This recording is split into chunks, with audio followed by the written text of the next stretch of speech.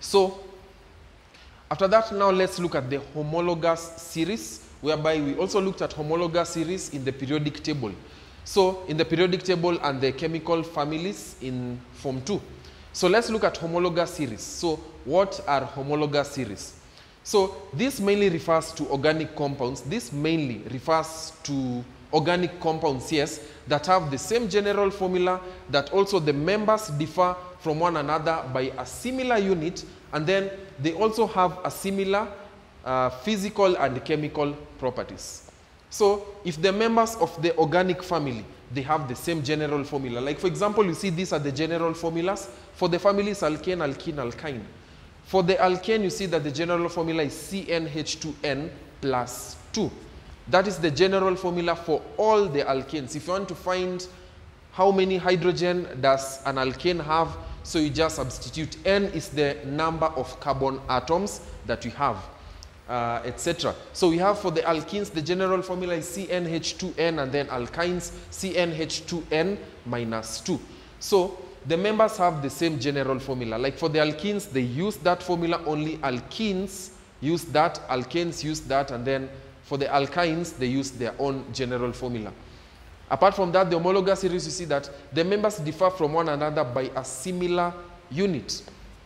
So, like for example, the first member is different from the second member by, let's say, a value of 1. The second member is different from the third member by a value of 1. The third member is different from the fourth member by a value of 1. So the members differ from one another by a similar unit.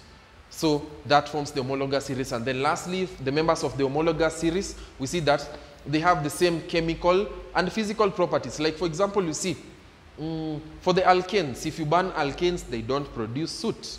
If you burn alkenes, they produce less soot. If you burn alkynes, all alkynes, they produce a lot of soot. So the members have similar properties in them.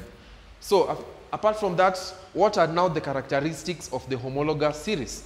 So you can see that since we have the homologous series, since we have the different families of the hydrocarbons, yes, there must be 1 or 2, 3 characteristics of the homologous series.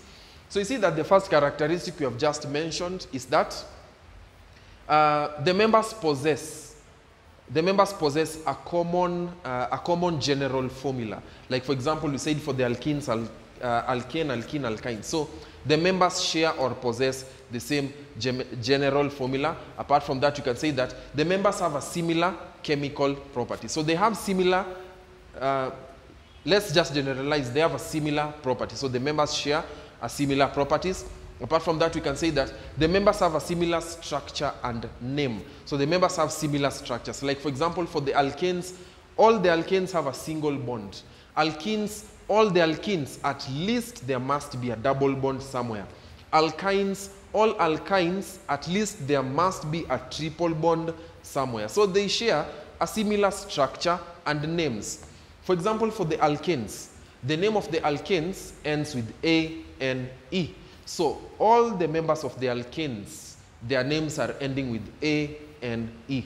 Like we have the first one, methane, we have ethane, we have propane, we have butane, we have pentane. So the name ends with A, N, E. For the alkenes, we have ethene, we have propene, we have butene. So you see, the names end with A, N, E to denote that these ones, they are in this family, these ones are found in this family. So apart from that, we see that they have a common characteristic of physical properties. Like for example, if you burn them, they will produce soot.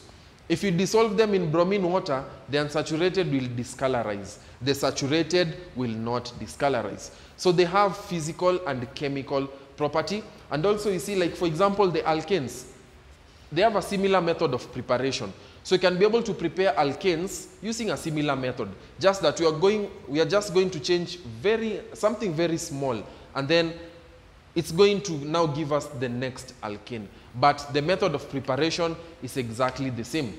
So the examples of the preparation methods we have, like for example, decarboxylation, whereby this mainly refers to the removing of a carbon atom from a carbon chain. So if you remove a carbon atom, just from the word decarboxylation, you remove a carbon atom from the carbon chain, we are going to have an alkane, like for example. So apart from that, another preparation method we have by reduction of alkyl halides, whereby these are alkanes being bonded to hydrogen atoms. So if we remove that, the halogen, if we remove that halogen from an alkane, we are going to remain with the pure alkane. Like for example, you see this structure that you can see, we have 2-bromo-4,5-dimethyl-heptane. So this is the structure, 2-bromo-4,5-dimethyl-heptane. So why did we name it as 2-bromo-4,5-dimethyl-heptane?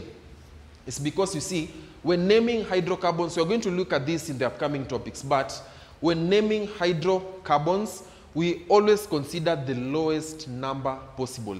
So if you can see, this side which we have H3 and then C, and then this other side we have bromine. So we start naming from the branch which is closest to the last carbon atom. So you can see on that other side we have bromine, at least it appears in carbon number 2. On this other side we have the first branch which is methyl. The first branch which is methyl, it is appearing immediately after carbon number 3. So the lowest number possible, we take that branch on that other side which has the lowest number possible. And in this branch we have bromine, which is at least closer to the end of the structure. So the longest carbon chain, how are we going to identify the longest carbon chain? So the longest carbon chain, we are going to identify it from the last carbon on the right and the last carbon on the left.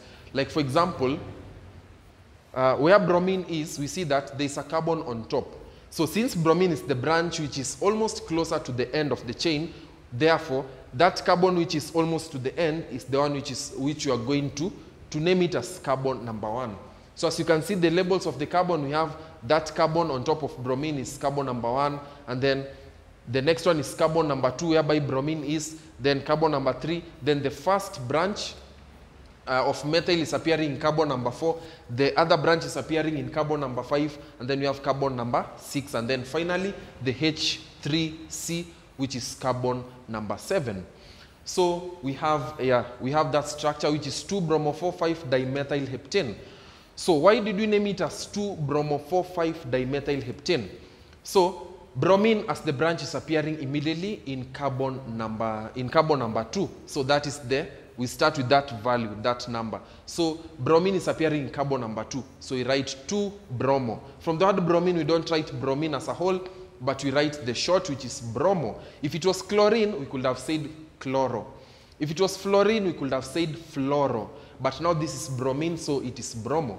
So we have 2 to denote where the bromine or where exactly bromine is found in the structure. So it's in carbon number 2. So we say 2 and then hyphen bromo, and then hyphen we have the first and the second branch. Now the methyl is appearing in carbon number 4. As you can see, the first methyl is appearing in carbon number 4. And then the next methyl is appearing in carbon number 5.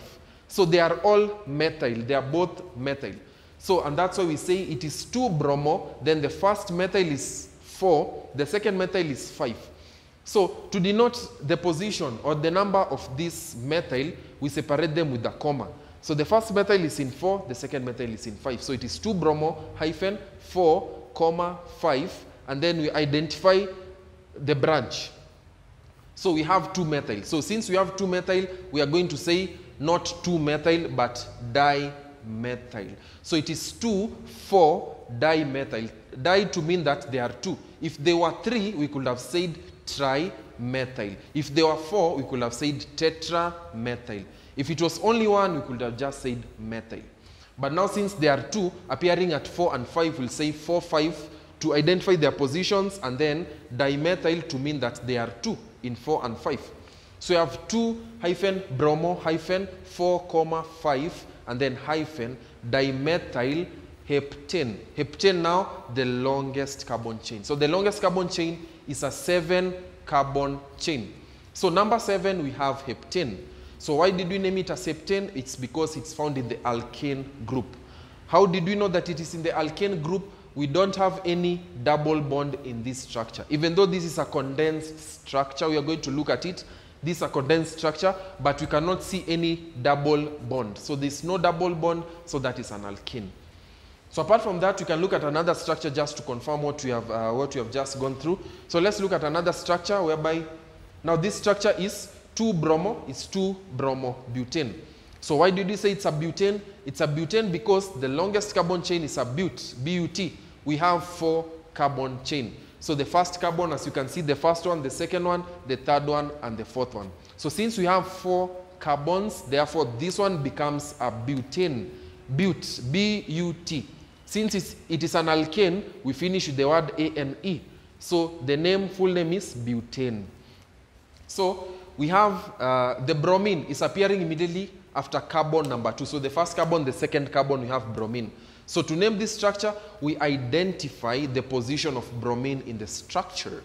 So the position of bromine is in carbon number 2. So since bromine is in carbon number 2, we identify this position. So we say it is 2-bromo. So the position where it is, the number, and then the name of that halogen or the branch. So it is 2, and then bromo, and then you finish with the name of the chain, whereby the name of the chain is butane because it has 4 carbon atoms. So again, you identify the position. We have 2, whereby bromine is appearing in carbon number 2. So it is 2, and then the name of the branch is bromo. So you have 2-bromo, and then you finish with the name of the chain, which is butane. So the name is 2-bromobutane. So for example, if we remove the bromine in the 2-bromo-4,5-dimethylheptane, if we remove the bromine, we are going to have an alkane. If we also remove the branches, we are going to remain with an alkane as another method of preparing alkanes. If we also remove the bromine in 2-bromobutane, we are going to remain with an alkane as another method of preparing the alkanes. So that is a method of preparing alkanes is by reduction of alkyl halides. So the third method of preparing alkanes, we have hydrogenation of alkenes. Hydrogenation. From the word hydrogen. Hydrogenation means addition of hydrogens in an alkene. So if we react an alkene with hydrogen, we'll be breaking the double bond. So if we break the double bond, it will mean that we are going to have only single bonds. If we only have single bonds, we are going to go back to alkane, as you can see in the structure. So the double bond is going to break. If the double bond will break, now those free electrons are going to be captured by hydrogen. Now the hydrogen, like whereby the alkene is reacting with the hydrogen. Now those free hydrogens will react with the free electrons, and then we are going to come out of alkenes and go to alkanes because the double bond will be broken and now we'll be having only single bonds. So that is another method of preparation by hydrogenation of the alkenes. So the other method of preparation of hydrocarbons, like for example the alkanes, we have reduction of alcohols, reduction of aldehydes, reduction of the ketones, whereby in ketones we are going to look at them in the upcoming classes, and the aldehydes, or reduction of fatty acids and their derivatives. So if you reduce alcohols, aldehydes, ketones, or fatty acids, we are going to prepare the alkanes. So you have those methods of alkane preparation. Again, this is just an introduction. We are going to look at all these things that we have studied in the upcoming classes.